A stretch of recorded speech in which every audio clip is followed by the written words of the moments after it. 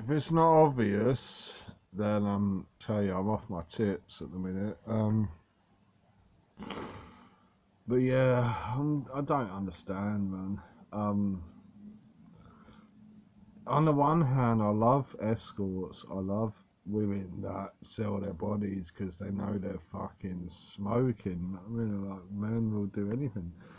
But I'm still trying to get around how they dignify it to themselves. You know what I mean? Like, I love escorts. I love porn chicks. I love naughty women.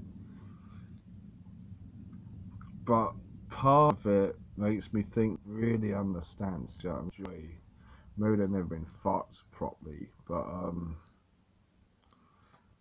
yeah. If a woman is horny and naughty, then why the fuck would money be an issue? Like I say, look, sweetheart, I'd pay you if I had it. I ain't got any money. I just want to fuck.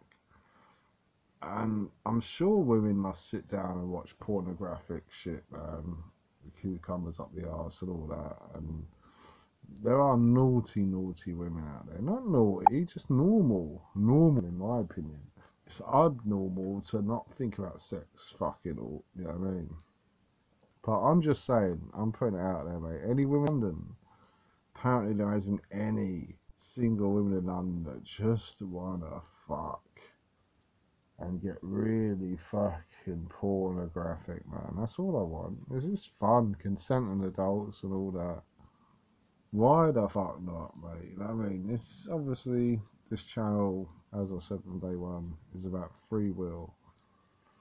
But I think when women start selling themselves, it's like they feel like they can't have sex without money being involved, and they seem cool. I mean, the words I spoke to, I said, look, darling, some of these amazing escorts, so look, I'll see you when I've got the money. Well, they seem happy, but I guess deep down they must be broken, man. I guess.